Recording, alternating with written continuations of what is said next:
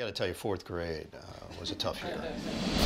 He's just an enigmatic personality, and he knows the Nets inside and out, yet he prepares for every game like this is the very first broadcast he has ever done. I think with Sarah, there's something innately likable that draws people in. She has that ability to get to the heart of what's happening in the game.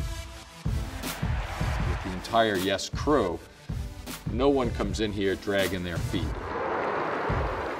You know, Ryan, even though he's a young guy, he's got a lot of experience in a short period of time. Jim sees everything that's happening on the floor. He doesn't just see the ball, he sees the reasons for why Jim sees the game. Yeah, I just met these people tonight. They